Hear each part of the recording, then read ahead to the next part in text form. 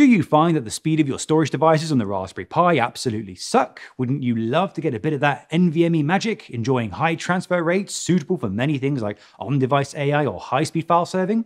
Well, you're going to be happy that you clicked this video, because in today's Product of the Week episode, we will be looking at, thank you Richard, the Raspberry Pi M.2 Hat Plus, the storage solution that you really need.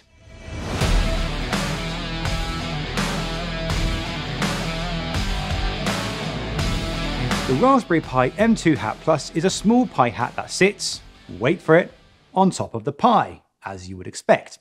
And it gives your Pi access to an M.2 connector. This connector is patched into the Pi via the newly incorporated PCIe expansion that the newer Pis now support, thus giving you PCIe capabilities. Why is this awesome? Seriously? I shouldn't even have to say this, but look, PCIe.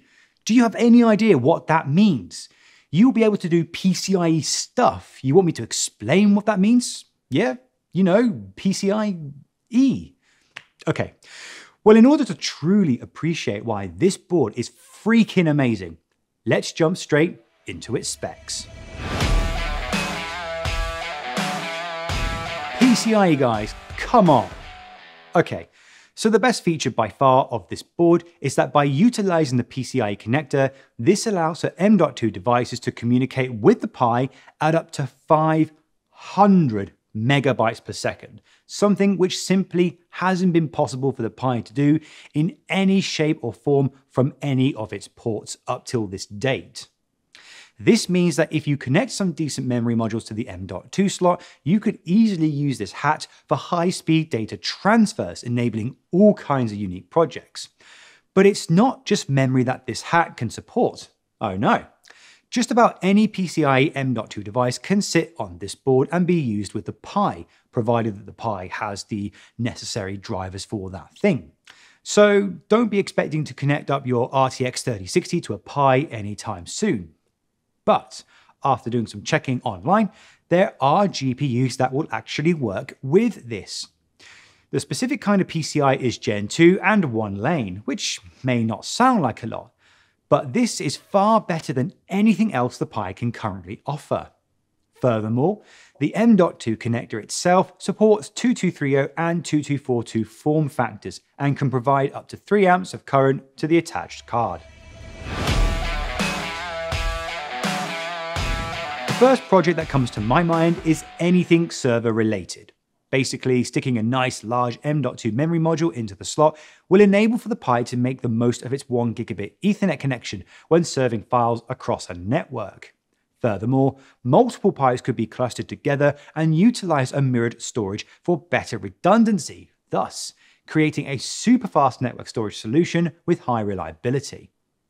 Another project that comes to mind is AI accelerators. More and more manufacturers are bringing out tiny M.2 AI accelerators that can be inserted into embedded systems to give them an AI boost. As such, combining one of those accelerators with a Pi will give it untold capabilities, including real-time vision decoding at speed, advanced robotic control systems, and potentially large language models.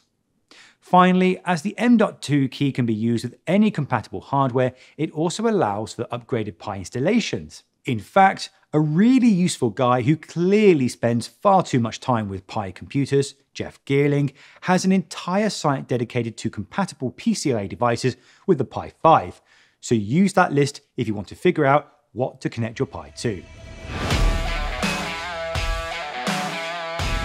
The Raspberry Pi M.2 Hat Plus is undoubtedly the hat that we have all needed, and it will clearly play an important role going forward.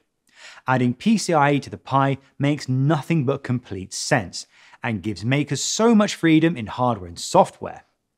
The best part is that there are already tons of PCIe devices out there that are compatible with the M.2 interface, so connecting them to the Pi should be pretty straightforward. So, stop what you are doing, hit the like button, smash the subscribe button, hit that notify, and head over to the Electromaker store where you can get the Raspberry Pi M.2 Hat Plus and all the other things you could ever need for your next project. This is Robin Mitchell, signing off.